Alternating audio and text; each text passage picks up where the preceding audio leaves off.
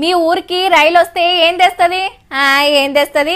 మనుషులు వస్తారు. మనుషులతో పాటే అలా బ్యాగులు సరుకు సామాన్లు వస్తాయి. ఇక బొగ్గు బండి వస్తే అందులో మొత్తం బొగ్గే ఉంటది. గూడ్స్ బండిలా తీరొక్క సామాన్లు వస్తుంటాయి.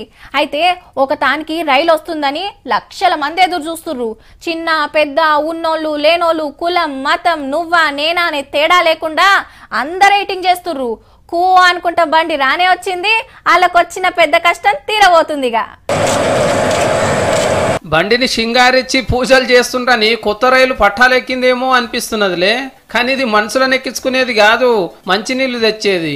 మద్రాస్ పబ్లిక్ ధూప తీరుస్తందుకు నీళ్ల బండి కూత పెట్టుకుంటూ వచ్చింది.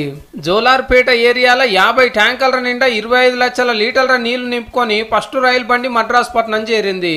ఇక రైలు బండ్లకెళ్లి వాటర్ ట్యాంకులకు లారీ ట్యాంకులకు నింపి అన్ని ఏరియాలకు సప్లై చేస్తారట. 2 రైలు బండ్లతోటి దినం 1 కోటి లీటర్లు తెస్తారట.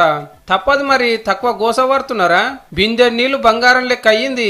అన్ని పనులు ఇచ్చిపెట్టి నీళ్లు తెచ్చుకునుడే పెద్ద పని అయింది పబ్లిక్ కు. హోటల్లో బిజినెస్ పడిపోయింది. దవాఖానలో ఆపరేషన్లు టైంకి అయితే లేవు.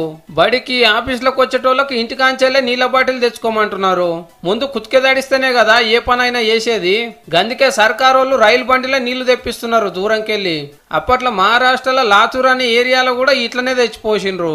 అయ్యో ఎంత కష్టం వచ్చరా అని బాధపడు కాదు, అడ్డగోల్క ఆడకం చేస్తే రేపు మనకు కూడా గిదే పరిస్థితి రావచ్చు.